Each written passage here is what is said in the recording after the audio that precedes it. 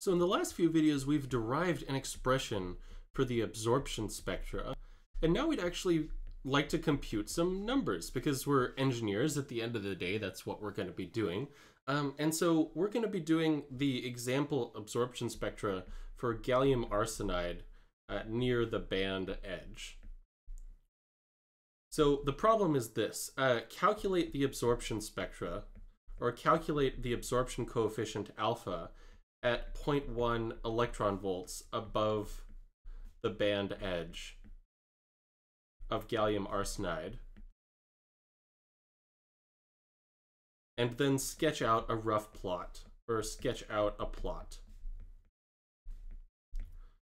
And for gallium arsenide, the parameters that we're going to be using are the band gap should be 1.424 electron volts. And this is at roughly 300 Kelvin. The refractive index should be about 3.62. EP is going to be 25.7 electron volts. The electron mass is 0.067 times our free electron mass. The whole mass is 0.5 times the free electron mass. And so that's all we need to calculate the absorption spectra. And in addition to our formula for the absorption spectra, so it's just this parameter, which I've been calling AP, and this is dependent on EP and the refractive index, multiplied by the reduced density of states as a function of the photon energy, divided by the photon energy. And so the first order of business is just to calculate this AP.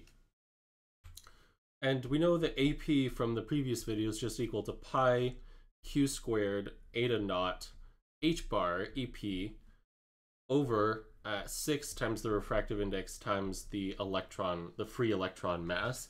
And the hardest part about calculating these things is dealing with the units. So dealing with the units.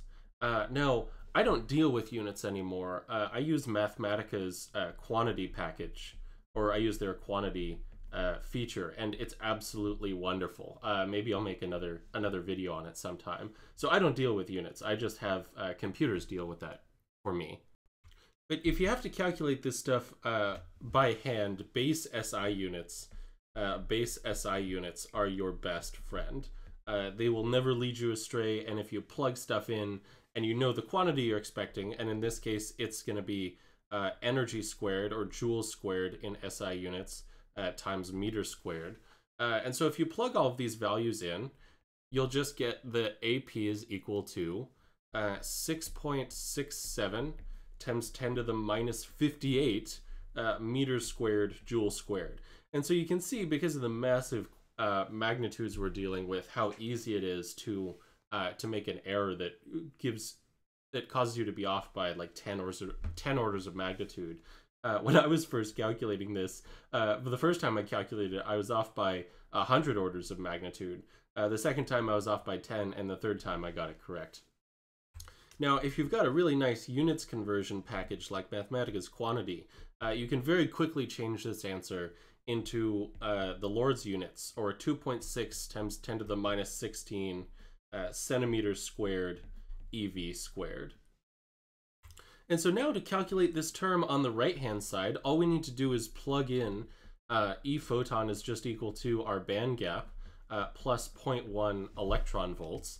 And so if you do that, and you evaluate the reduced density of states, first of all, the reduced mass you should calculate to be about 0.059 times the free electron mass, and that's just using the relation that the reduced, or the definition of the reduced mass. It's just 1 over the electron mass plus 1 over the whole mass, the inverse of that. And so if you plug in the value EG plus 0.1 EV into this GR, our reduced density of states of E photon divided by, oh goodness, what is that? No, divided by E photon. And you plug this in with the reduced mass, you should get a value of, in SI units, 7.9 times 10 to the 62 meter cubed, or meter minus 3 joule minus 2. And so the units of the density of states, again, are per volume per energy. So that's the meter to the -3, joule to the -1. And then we're dividing by another energy. And in nicer units for what we're dealing with, this is 2.03 times 10 to the 19 centimeter cubed, or per centimeter cubed per electron volt squared. And now multiplying these two quantities that we calculated together, so AP times GR at the photon energy that we're evaluating divided by the photon energy, you should get, if you plugged in about 0.1 electron volts above the band edge, about 5270 per centimeter. So this is your absorption coefficient, alpha.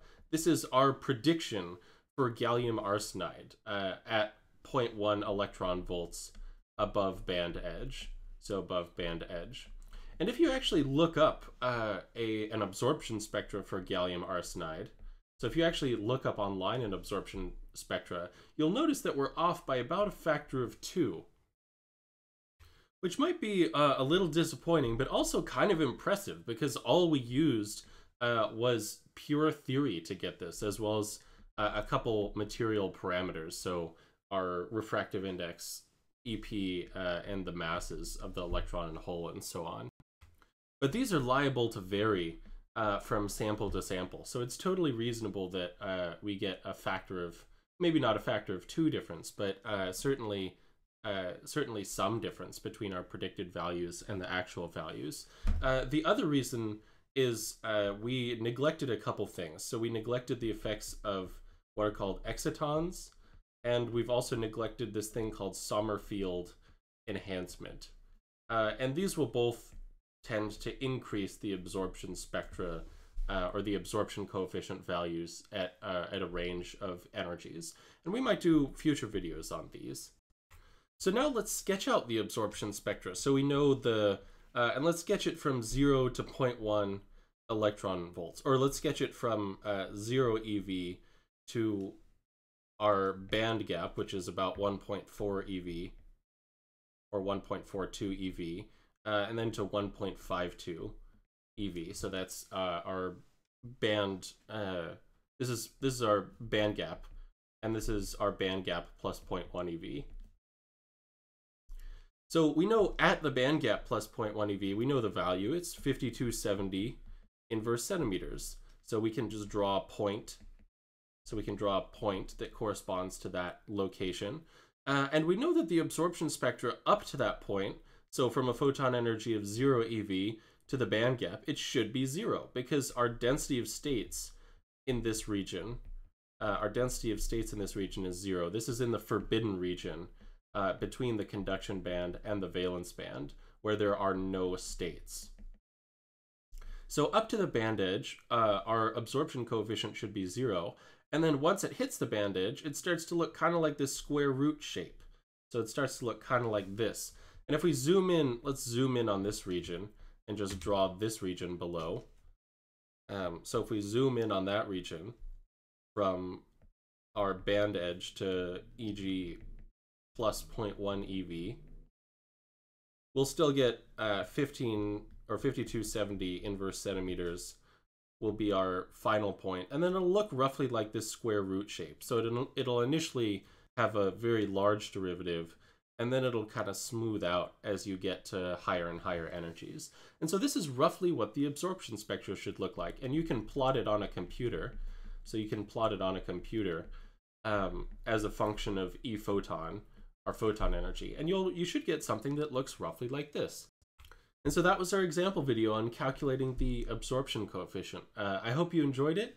If you did, please give it a like and subscribe to my channel. And if you have any questions or comments, also feel free to post them down below. And thanks for watching. I'll see you next time.